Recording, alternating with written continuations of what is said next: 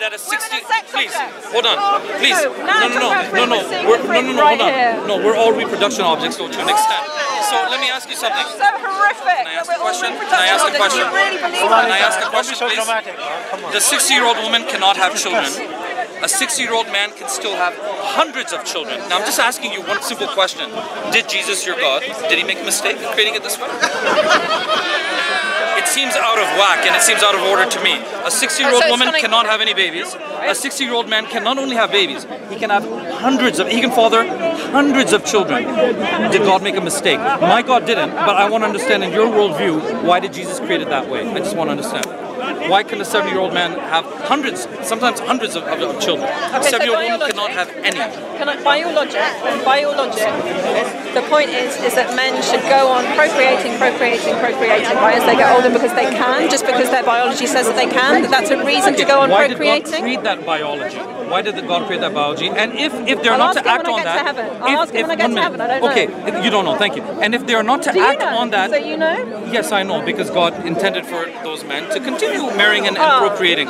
Now, here's the next question: is that are you going to have babies in your 60s because that's how you think God made it? Well, the Prime Minister of my country did at age 70. Nobody. Do you intend to have babies in your 60s, 70s because God's given you a big if I live in a culture where it's socially advantageous or even necessary for him to do so, sure. So here's the thing: you just by dint of your biology, you want to have babies. Not because you happen to be with someone who you love and you've made a commitment to.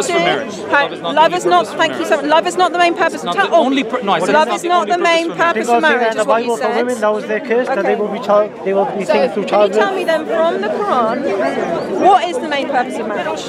No, because I want you to answer my question. Please, no, answer mine. Answer mine. What is the main purpose of marriage? If a 60-year-old man can still have babies, if he doesn't act on that biological or sexual impulse, I'm asking you, why is he getting the same reward as a woman in your Christian heaven? Why doesn't he get a higher reward when he's had to work harder? The 60-year-old woman doesn't have to refrain or rein in her sexual impulses. The 60-year-old man does. Does he get a higher reward in heaven? So our heaven is not based at all about reward for restraining your sexual urges. In fact, that just seems very odd that somehow you can be rewarded for that kind of thing. Our reward in heaven is simply... Wait, can I finish? Can I finish? Our reward in heaven is just to be in relationship with the God who formed us, and we get it by receiving what Jesus has done for us on the cross. He died for our sins, he paid for our sins. If we come to him in repentance, then he is our Passover sacrifice. He is our atoning sacrifice that allows us to be reconciled with God and to have relationship with God. There's absolutely no concept, and I find it very, very disturbing that in Islam that you can actually, you know, the idea that when you get to the age 60 that you're kind of restraining your sexual impulses is a source of reward from God. Whereas, again, that tells me what kind of odd concept of marriage is it that it's all, again, it all just seems so sexualized. You know, again, a big part of it. A big part of it, right, a big part of it. So in Christianity... We don't have that hang-up about sex, remember? That Christianity has. Right, this is not about being hung up about sex. For us, women are not the temptress. They can actually be even a means to the end of becoming more God-conscious as well, too, right? So sex is a way of becoming more God-conscious? It can be, absolutely. If you do it within the law, we don't make the... Sex is... Let me just repeat that. Let me just repeat that. In Islam, sex is a way of becoming more God-conscious. That is really creepy. That is really creepy. Nothing that powerful can be from other than God, right? Don't you agree that sex and sexual orgasm, this is a gift from God? This is, to Muslims, this is one of the greatest gifts from God. So by your logic, you can just do it with whoever you like? No, right? Marriage. Marriage. Okay, yeah, and marriage is between it's a holy union. 4 people. But for, you know, whereas marriage in Christianity, can I make a point? Jesus chose to send, we're polygamists, like we pointed out time and time again. again. Okay, can I make a point? Can I make a point? Okay.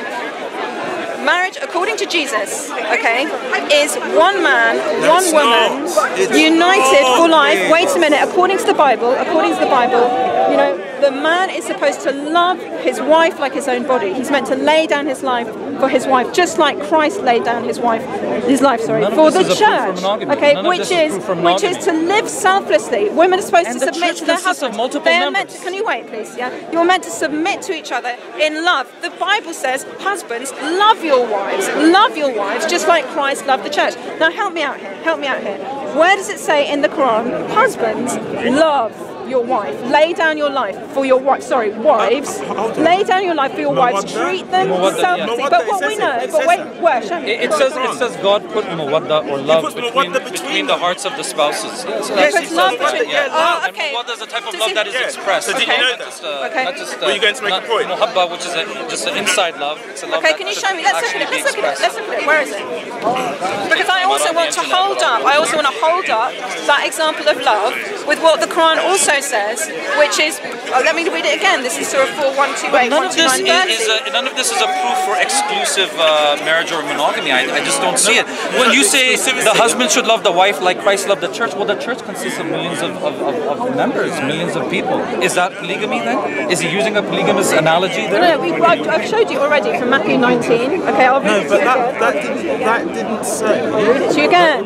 You can right, it says what? And it also says, I think, in one of Timothy's letters that Christians should marry is just one Jesus? person. Is Timothy? Is that he's confirmed. Let's read it. Let's read Matthew 19 again. Let's read Matthew 19 again. But Timothy's not Jesus, is it? No, never said he was. Never said he was. That's Paul. So let's read Jesus. If you're hung up about it, let's read Jesus. Yeah, actually, Jesus is a prophet. Okay, here we go. Or he's God for you. So yeah. He is God. The end of. Anyway. For you. Haven't you read? Okay. He replied that at the beginning the Creator made them male and female and said, for this reason a man will leave his father and mother and be united to his wife, and the two will become one flesh. Two. Doesn't say 2 or 3 or 4. You were implying earlier, sir, weren't you, that actually this could imply a polygamous relationship. No, it can't. Okay. For this reason, a man will leave his father and mother and become united to his wife, and the two will become one flesh. So they're no longer how many? 2, not 3, not 4, not 5. 2 will become one. Therefore, what God has joined together. I'm just repeating you, and I'm enjoying it. Therefore, what God has joined together, let man not separate. Okay. Anyway, I'm having a conversation with this gentleman. What were you going to say? Do you know how Martin Luther read that verse? I'm not interested in Martin Luther. Okay, yeah, all right. Okay, but I am Martin Luther said, you can become one flesh with one person, and you can become one flesh with another person as well too. So I don't see how any of this is an argument for monogamy. That's why you have Christian groups that are polygamists, right? That's why there are Christian polygamists after all. Separate that which God has joined in marriage. Exactly. No, they're not reading the scripture very well, are they? They're not. Because, sorry, guys. This is kind of ridiculous. Because I just read very clearly from the scripture that says the two will become one flesh, right? It doesn't mean it just describes where has it limited to that? I feel like I'm in a parallel that situation. Yeah. When two get married, they become one flesh. Exactly. Okay. So if you're talking to this man, how does it possibly make sense? How does it possibly make sense? You're not listening. Okay, no, because I'm having a conversation with this guy and you're interrupting me. Okay. No, but you were talking to me. So how can it possibly make sense? How can it possibly make sense? Okay, for that to apply to multiple partners at the same time. When I marry wife number 1, okay. we No, but become it's one a flesh. picture. Yes, how do you do that? Without meaning to be without meaning to be graphic, how do you become one flesh? How do you do that physically? How do you become one flesh? The sexual act? Or Thank you. Okay. And so that closeness, if you marry someone else and do the sexual act with them, you become one flesh with them. One flesh. Well, you are. Flesh with them. You're two fleshes. No, you're not. Yes, you are. You're united with multiple people. That is not one flesh. That's absolutely not one flesh. You're imposing your Islamic view of marriage on Christianity. Your Western understanding. It's not talking on the about you are. polygamy or marrying one wife. It's talking whoever gets let's the go brother back. or the sister or any family member. Because God approves of David's marriages. Right. It's nice to be with a bunch of Muslims here today who are very upfront about polygamy and how they think polygamy is absolutely fine. Should be the answer. Okay. So I'm upfront about it because God was upfront about it. God hasn't got a problem. David was upfront about it. Solomon was upfront about it. Why should? If you want to disown your own biblical tradition, that's up to you. But Lizzie, Muslims are connected. If you have a problem with your biblical Lizzie, can I address you? Then Lizzie, I agree with Abraham. Can I address you? no, not really, because you're not being very polite. I'm having a conversation with this guy. I was being polite. He's the one keeping me polite. Okay, He's the one keeping me polite. If you can be civil, I'll Can you be civil? We agree to be civil. Okay. We'll agree to be civil. Okay, right. To say about your point about the one flesh, I think let's take the heat out of this. Right. One man, one woman is optimum. Optimum. It's optimum. No, Like, it's not just optimum. It is the only way. Right. We agree to be civil. I am being civil. No, you're speaking over me now. You're speaking over me. Oh, okay. Right. One man, one woman is optimum in the sense of, we're going to talk about the energy of a family, man and woman. Yes, but in the Quran, yes, we do have the ability to marry more than one, because there are going to be situations like war and other situations where there are the population of men is depleted, and there'll be women who are unmarried. So yes, it's there, but one man, one woman, yeah, no problem with that. We've got no argument with that, and you know, I've got no problem with that anyway. Okay, can I reply? Can I reply? Okay, so you're saying that it's optimum, okay? But let's look at what the text says. Let's look at what the scripture actually says, okay? Okay, you can marry women of your choice, 2 or 3 or 4, but if you fear that you shall not be able to deal justly with them, then only one. And it also says, but you can have one who your right hands possess. So actually, you can marry a free woman and possibly a slave girl. But that applies to the rest of them. That is nearer to prevent you from doing injustice. Now, wait a minute. Let's flick on a few ayahs, right? Here we go. To Sura 4:129, which is a direct contradiction of the previous ayah. Your book contradicts itself. Therefore, it cannot be from God. Side point, but there you go. Okay. You will never be able to do perfect justice between wives, even if it is your ardent desire. So do not incline too much to one of them by, and it says in brackets, by giving her more of your time and provision, so as to leave the other hanging, i.e. neither divorced nor married. And if you do justice and do all that is right, fear Allah by keeping away from all that is wrong, then Allah is ever forgiving, most merciful. So it says you have to deal with them justly, but actually you can't deal with them justly. Wait a minute, now I'm finished. And we even see, like I was having a conversation with my friend earlier, that even Muhammad didn't follow this revelation because he did treat his wives unjustly, okay? When Sauda was afraid that he would divorce her because she was getting too old. Again, I can't believe that in Islam, getting divorced because you're too old is a thing. We don't have that in Christianity. It's faithfulness. What God has joined together, let man not separate. Sauda's solution is to give her night to Aisha. Again, this is all about sex. It's all about kind of making sure that Muhammad's sexual needs are fulfilled. Okay? And he doesn't. Wait a minute. And he doesn't say at this point, hey, Sauda, you know what? Please don't do this, because actually what Allah is telling me is that I shouldn't incline too much to one wife over another. I shouldn't do that because Allah says that it's wrong. So even Muhammad himself doesn't follow his own revelation. So really, what kind of example have you got to follow when it comes to marriage? Help me out. Help me understand this. Okay, well, you made a range of points there, right? And I'd like to deal with the point that actually you're dealing with. Right. So the first point is this, right? I think we're nearly done. Yeah, we're nearly finished actually. Okay. First issue, the optional. Yeah. Now, it doesn't contradict itself. Why? One is Allah says, right? Marry 2, 3, or 4, right? So here, the fact that he hasn't mentioned marry 1, 2, 3, or 4, right, it's understood that that's optional. But that you have this ability, hold on, this ability to marry 2, 3, or 4. It's there, so you can do it. So it's not unlawful. To marry more than that, they're in problems. Okay, now it says, and do justice between, but Allah says you can never be completely just, right? Fair, yeah, fair. Because why? Because we're human beings. I may prefer one over another, right?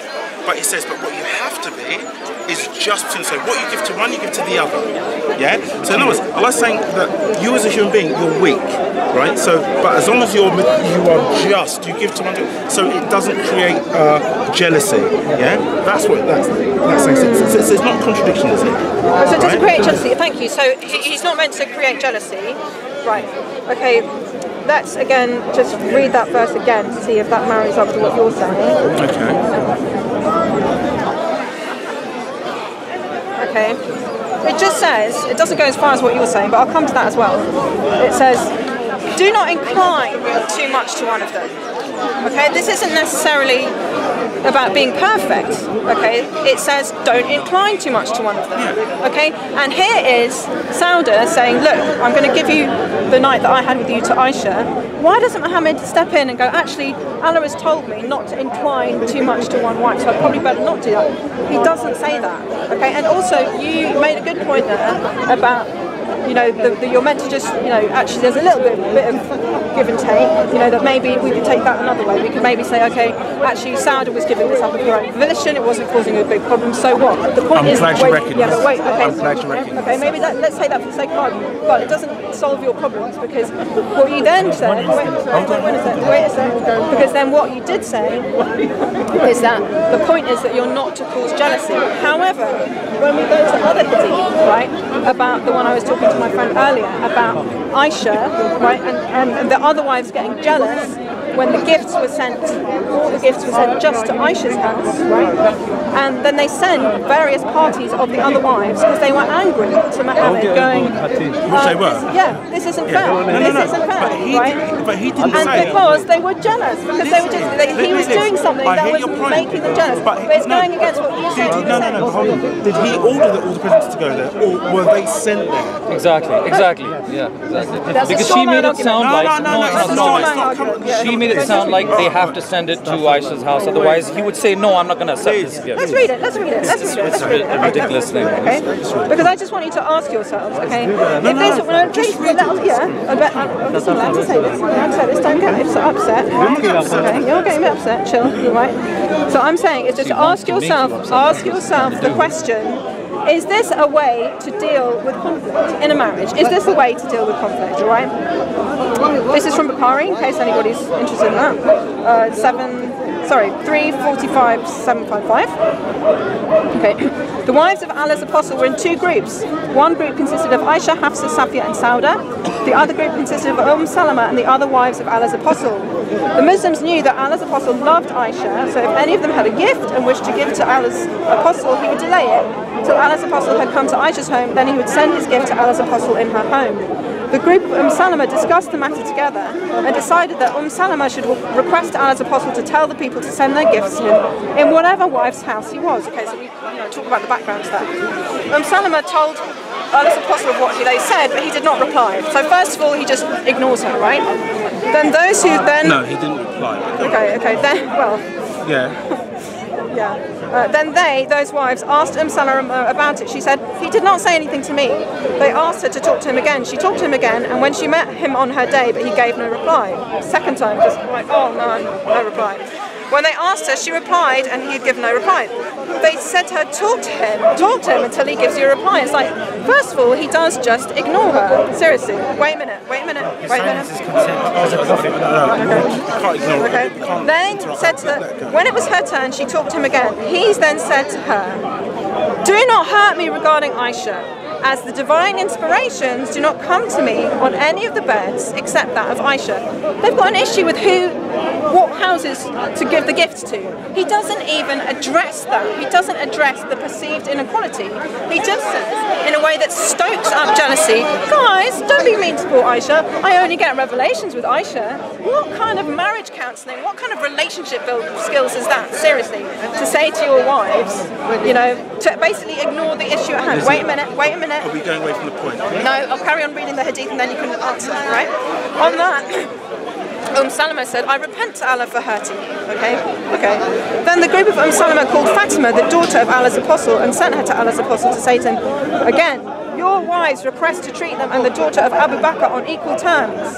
Then Fatima conveyed the message and the Prophet said, oh, my daughter, don't you love whom I love? Meaning, hey, I love Aisha, guys, Really? How insensitive can you be? She replied in the affirmative and returned and told them of the situation. They requested her to go to him, but again she refused. They then sent Zainab. So this is like their third envoy. First of all, it's Salama, okay, and then it's, like 3 requests. Then it's Fatima, and then Zainab, who went to him and used harsh words saying, your wives request you to treat them and the daughter of Ibn Abu Quhafa on equal terms. They are accusing him. They are not being treated equally. Okay, already the prophet has failed to measure up to his own revelation. Okay. On that, she raised her voice and abused Aisha to her face so much that Allah's apostle looked at Aisha to see whether she would retort. Aisha started replying to Zainab till she silenced her. Basically, Aisha gives Zainab a right earful so much that Zainab shuts up. Okay? The Prophet then looked at Aisha and said, she really is the daughter of Abu Bakr. In all of this, he hasn't even been bothered to address the issue at hand. And his wives. You were saying you shouldn't. Sorry, 1 second. You were saying that this polygamy thing only works if you don't stir up jealousy, correct? That is what you said. No. And yet here is the Prophet acting in a way that deliberately is stirring up jealousy. No. So why are you following How was he doing? somebody? How? I didn't hear him doing that. And plus, the very point you were going to make, the very point you're going to make was that he was somehow distributing not distributing all the gifts that other people give, right? Himself. And no. What he did is he kept silent in order not to face no. This is what people are doing. This is what they are doing. Right? He kept silent in order so none of the wives would think, oh look, he's speaking on behalf of those people. No, he kept silent. But the point you make is not made by How do you know why he kept silent? Can you see inside his head? No, come on, Lizzie. How do you know? Liz, you can't. You're making an argument for silence. Hold on. The point that you're making is not made by that hadith. He's not favouring any one of them, not from that hadith. The wives are complaining to him because they are not treating them equally. No. That very point is being made. No, it's not. Your point was he was somehow the author, the actual author of all the presents being distributed to one place, and he wasn't. Other people No, I sending never them said there. that. I never said that. No, That was his thing. No, that's not the point. I'm sorry. Don't put that on me.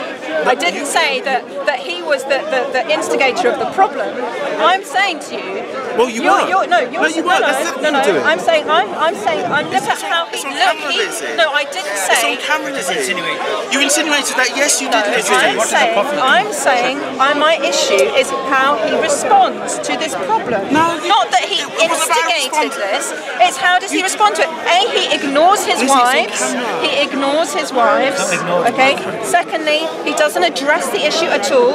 Thirdly, he stirs up jealousy by saying how much he loves Aisha and he only gets revelations on the beds of Aisha. And then he even goes against his own revelation in Surah 4:129, where he's not to incline to one wife too much over others.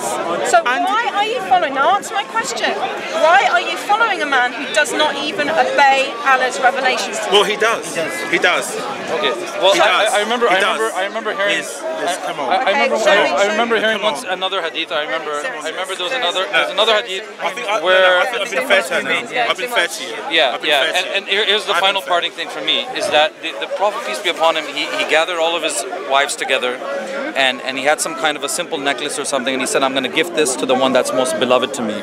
And that's where some murmurings started between some of the other wives that he's going to give it to Aisha. Why? See, there's a context already of where they were jealous of her. This is natural in human beings. Their perception was that because she's younger, because she's more beautiful, that's why he loves her more. So they started murmuring that he's going to give it to Aisha. And so then he called his daughter Fatima in, little Fatima. His daughter gave her the necklace. This completely, extinguished, the situation. Fatima, his daughter. Yeah. So and all the wives found this cute and funny because she's the one that he loves the most. So he did do his part. He did his human part to treat them justly and to make sure that to extinguish their perceptions, that he's treating anyone unfairly or anyone better than the other. This is all I can say. Leave you with. He made that effort to extinguish that perception. Let's go, man. God bless you, sir. Thanks for talking to me today. I've got more respect for you now because you tackled it. Well, I respect everyone that speaks good. God bless you. But seriously, come to Jesus, man. Repent and believe in him. Like, this view of marriage is terrible. Like, Prophet Muhammad was a very immoral But your view of marriage is disconnected from reality, as you admitted, because the 60-year-old woman cannot have children, the 60-year-old man can, and I asked you, why did Jesus create the 60-year-old man? Why did Jesus create 60-year-old men who can have hundreds of babies? They can father hundreds of babies. Do you not think you have it in your power to control your sexual urges? Okay, then would you at least admit that God has required more of men? Answer my question. Okay, would do you you at not least believe that you can? Yes. Okay, so would you at least then acknowledge that God has required more of men? In this respect, he's required more of men? The 60-year-old woman doesn't have to battle her urges to have sex with a 20-year-old man. The average 60-year-old woman doesn't have to do that, right? You are not a man to be able to speak on our behalf. So the 60-year-old man can still have hundreds of children. I get how it works. So is something more? I get how it works. The point is more required of him? The point is that what is required is that we love the Lord our God with all our heart, mind, soul, and strength, and live in the ways that He has called us to do. And He calls us, in Scripture, marriage is between one man, one woman for life, and all sexual activity outside of marriage is wrong and forbidden. Okay, and He has asked us because it's such a powerful act of communion and love, and it's a powerful act, obviously, how children are made. And it's such an exclusive expression of love. If my husband went off and brought home another wife, I would feel unimaginably betrayed, because love can only really meaningfully exist in a context of absolute exclusivity and faithfulness. You know, so you're saying the prophets never loved their wives. Okay. David never loved his wives. Look at what you're saying. Your judgment of them is that Abraham never truly loved any of his wives. Solomon never truly loved any of his wives. Does it make sense to you? No, that's not any of them. I'm saying if you look at, again, like I said earlier, you know, Solomon's wives were a snare to him. And even if you look at the example of, let's take Abraham and Hagar and Sarah, that leads to huge issues and difficulties and problems. Okay, because of there's problems because in monogamous marriage all the time too. That's not an argument against monogamy. I know. Well, yeah, but you can't say. Some radical feminists would actually use that as an argument against marriage itself. I'm not a radical feminist. No, not you. I'm saying some radical feminists would use the fact that there is oppression in marriages in general. There is abuse in marriages in general. They use that as an argument against even the institution of marriage itself. They would say by its very nature is misogynist. So you're going down a similar line of reasoning. You're saying that because these polygamous marriages had troubles in them, this is an argument against polygamy? No, but you're kind of reversing that. You're saying that because there are problems in monogamous marriages, that's an argument against monogamy. I'm saying that love is not a meaningful thing unless it ceases to be real. It ceases to be real exclusive love. You know, and just in the same way, that if you look at the picture of Jesus, because this is another way. Can you love all three persons of the Trinity equally? Oh, nice. I see what you did there, right? Okay. No, because one minute. But one minute, Liz. But seriously, but my love for my wife doesn't have to be exclusive, and it doesn't have to be 100% of my heart and my soul. Wait, in Islam, Salim. In Islam, hold on. That's sincerity. In Islam, have I ever been commanded to love my wife with all my heart and all my soul? In Islam, am I commanded to love my wife with all my heart and all my soul? No, I'm not. No, I'm not. But we are commanded to love God with all our heart and all our soul. That means you have to love the Father with all your heart and all your soul. But you still have to have enough heart left over to love God the Son with all your heart and all your soul. And you still have to have enough heart left over to love the Holy Ghost with heart. If you can do that, then I can have 4 wives. Yeah. That was fantastic. That was a brilliant moment. It's like she went, No, I'm not. I'm just loving the way that you had to suddenly disappear from the topic. No, it's related to the topic. If you're saying I can't do justice to 3, how can you guys, love 3 with all your heart and all your soul? Wait a minute. Okay. Jesus, right, is at the end of time in Revelation, he's going to come as an amazing bridegroom, right, to the bride of Christ, right? Who is Christ? Who is the bride of Christ? It's the church. People who have submitted their lives to Christ, who are found in Christ, who have been clothed with Christ's righteousness, okay? All because of what Jesus has done on the cross. There's a picture of the church. It's a beautiful bride with Jesus. He's only going to be united with his bride. He's not going to be united with people who don't love him, people who don't love Jesus. I'm afraid he's not going to be united with Muslims, because you reject everything that Jesus is. Okay, so from that point of view, do you see what I mean? That's a picture of what marriage is: absolutely exclusivity and absolute faithfulness between 2 people. And there's a picture of it of Jesus. I seriously want to repose the question of Father, Son, and Holy Ghost. Just one moment. It's related. When you love Jesus, when you love the Father with all your heart and soul, you love the Holy Ghost with all your heart and soul. Are you saying you do not incline more one towards the other? fantastic. Do you ever incline more towards loving Jesus more than the Holy Ghost, or you love the Holy Ghost as much as you love Jesus? No. So if the Holy So if God the Father came here incarnate, and if the Holy Ghost came here incarnate, and the Son came here incarnate, which one would you run to first? Here's the thing. They're very interesting. You have to incline towards one more than the other. No, but what you're doing is you're kind of coming up with a kind of philosophical possibility, which is pretty interesting. I've never thought of it that way, but it's not philosophical. No, here's it's the thing. practical. But no, thanks. It's not. Because actually, I follow what's in the Revelation. Okay, I follow what's in the Revelation. The incarnation part of it is not practical. No. But the practical part of it is you should love the Father with all your heart and soul. Huh? The incarnation example I gave you of the three, that is philosophical. That's not practical. But practical is that every day in your life, you should love the Father with all your heart and all your soul. Would you agree?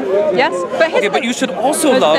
You should still have enough heart left over after you've given 100% of it to the Father. You still have to have enough heart left over to love the Son with all your heart and all your soul. Now you're delving into the kind of percentages thing that doesn't really work. The percentage thing doesn't really work, okay? Because I love God, I love the Godhead, but the you have an triune accounting God. checklist when it comes to the wives of I love the Godhead. No, because then you're talking about creatures. Then you're talking about how you divide your love between creatures, and that's different. I'm talking about my love for God. God is not created. God is uncreated. Okay? So from that point of view, I love the God as how He's revealed Himself to me, Father, Son, and Holy Spirit. I love the Father with my heart, mind, soul, and strength. I love the person of His Son, with whom there is no contradiction between who the Father is and who the Son is. Everything the Father does, the Son also does. Everything, you know. The Father didn't put His life on the cross and suffer for you.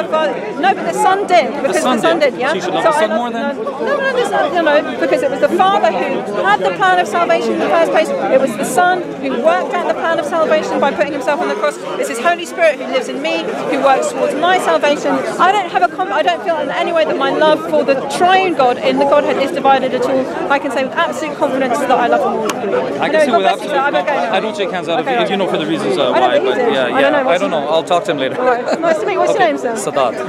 And you're from out of town, right? Yeah. Canada? Canada, yeah. I'm good. Canada, America. Yes. Always go Canada. God bless. Thank you for talking to me today. Okay, take care. Right. Hi, Glenn. So let's talk about. God bless. What's your name anyway? Sam. Sam. All right. Where are we? Okay. So we were just having a very interesting conversation there about marriage. I started talking about the Quran, how the Quran says that you can marry up to 2, 3, 4 wives at a time. The conversation started very strangely, somehow implying that men can have babies well into their 60s, therefore somehow they, in a way that gives them the right to kind of marry more, have more children, which seems like a very odd thing to do really, over controlling their sexual urges for the sake of love, for the sake of giving themselves up to one woman. I also showed them the contradictions that arise when you also look at Sura 4:1-8, which says that you shouldn't incline more to one wife than the other, so that you can't actually deal with them justly, as it says you should do in Surah 3:4. And there seem to be all kinds of excuses raised about that. And then I looked at the 2 examples of the Hadith where it's obvious that Muhammad isn't treating his wives fairly, and they get angry with him for not treating him fairly. But that's something that they seem keen to kind of talk their way out of and make excuses for Muhammad for. But I'm just so glad that I don't follow a God who whose view on marriage is that. Of course, yes, there was polygamy in the Bible, but I made the point that actually we don't ever have God's explicit approval for polygamy. It's something that always leads to problems. If you look at Abraham and Sarah and Hagar, for example, or Jacob and his wives, or if you look at David, obviously, and Bathsheba, if you look at Solomon and his wives, all of these things lead.